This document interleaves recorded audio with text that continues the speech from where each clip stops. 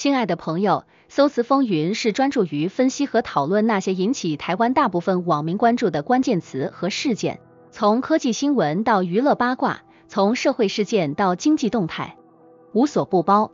加入我们的频道，让我们一起探索这些话题背后的故事，洞察时代脉搏。我们的视频分为5段，分别为排名前5的台湾热搜词，你可以在进度条上看到段落标签。感谢你们一直以来的支持和鼓励。如果你喜欢我们的频道，请点赞支持，谢谢观看。 Hot Search 1。 近日，台湾登山界传来令人悲痛的消息，36岁的登山好手张元植在一次攀登过程中不幸身亡。据报道，张元植是一位经验丰富的登山家，曾多次成功挑战各种高难度山峰。然而，在他最近的一次攀登中，意外却发生了。据悉，张元植的意外发生在一次常规的登山活动中，当时他正与队友一起攀登一座险峻的山峰。尽管天气条件相对良好，张元植依然在半途中不幸失联。经过搜救队伍的紧急寻找，最终在悬崖边发现了他的遗体。消息一出，立即引发了广泛关注和讨论。那么，为什么张元植的名字会冲上热搜呢？首先，他的意外死亡让人们深感震惊和惋惜。作为一名备受尊敬的登山好手，他的去世不仅是登山界的重大损失，也让许多热爱登山运动的人开始反思安全问题。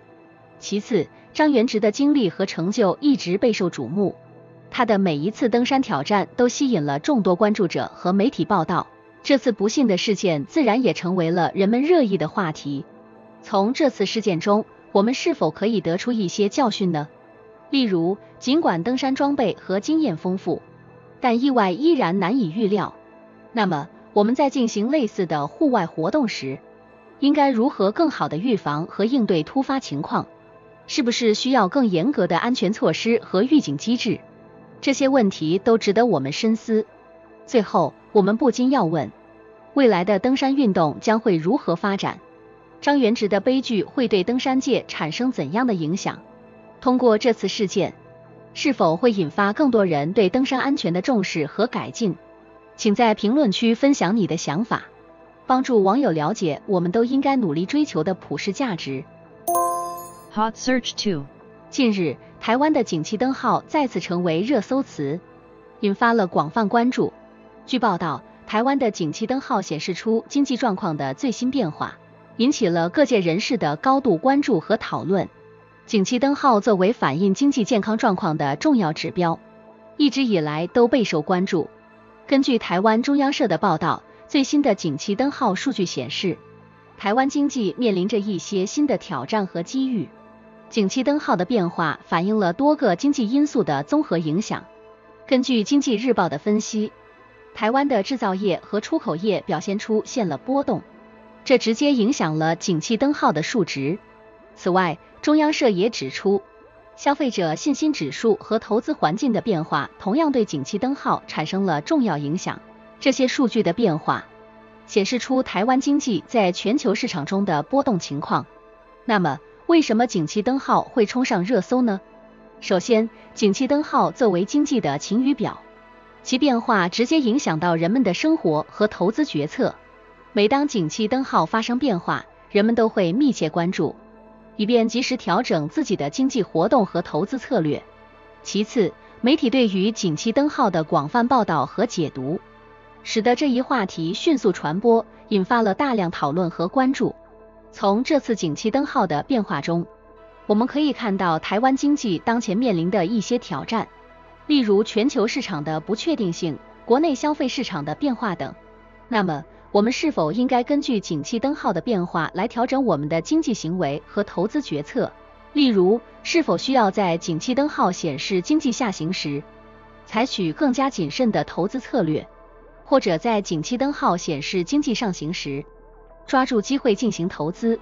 最后，我们不禁要问，未来的景气灯号会如何变化？台湾的经济能否在全球市场的波动中保持稳定？通过这次景气灯号的变化，我们又能学到哪些重要的经济教训和启示？请在评论区分享你的想法，帮助网友了解我们都应该努力追求的普世价值。Hot Search 3。近日，台湾食药署署长吴秀梅卸任的消息引发了广泛关注。据报道，吴秀梅将于7月1日正式卸任，由新药开发学者接任这一重要职务。这一人事变动迅速成为热搜词，引起了各界的讨论。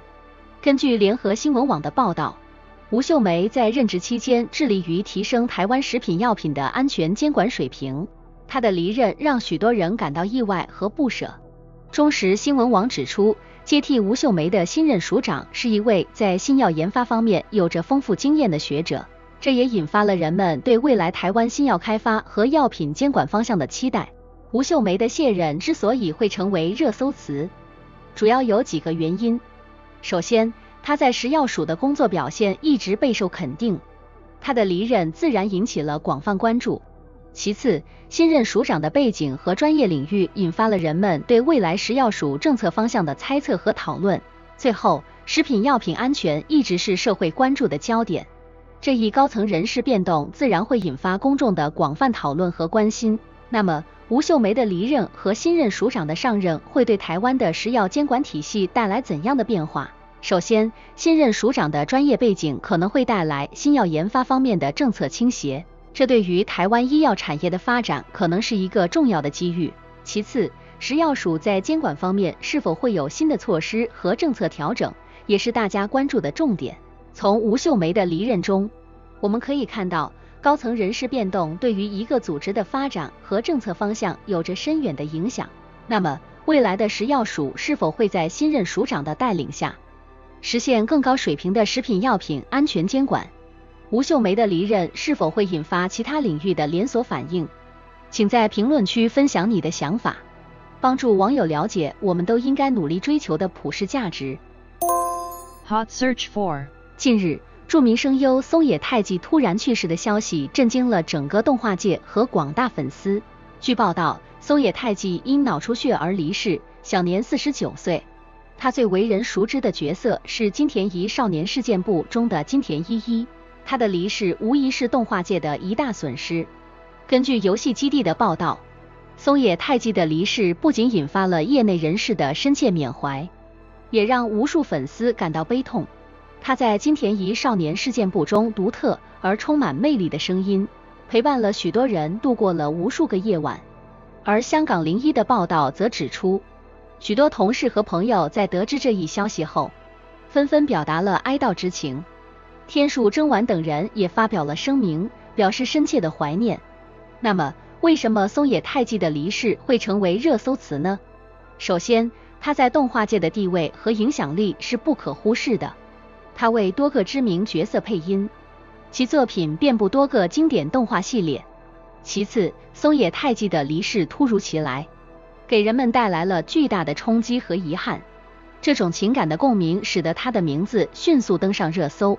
最后，他的职业生涯和个人魅力，让无数人记住了他独特的声音和表演。这种情感的积累在他离世后得到了集中释放。从松野泰纪的离世中，我们可以看到声优这一职业背后的巨大压力和挑战。他们不仅需要具备出色的配音技能，还要承受长时间工作的身体和心理压力。那么，我们是否应该更多的关注和理解声优们的工作和生活？如何在缅怀松野泰纪的同时，更好的支持和关心仍在为我们带来欢乐的其他声优们？最后，我们不禁要问，在松野泰纪离世之后，谁将接替他的角色？他所塑造的经典形象是否会因此改变？未来的声优行业又将如何发展？请在评论区分享你的想法，帮助网友了解我们都应该努力追求的普世价值。Hot Search 5。近日，金马奖女星万茜爆出婚变的消息，引起了广泛关注。据报道，万茜的婚姻似乎出现了问题，有传言称她的老公与一位神秘女子有不寻常的关系。这一消息迅速登上了热搜榜，成为大家热议的话题。根据 Yahoo 新闻的报道，万茜的婚变消息最早由媒体曝光，照片中万茜老公与一位神秘女子在一起，举止亲密，引发了婚变的猜测。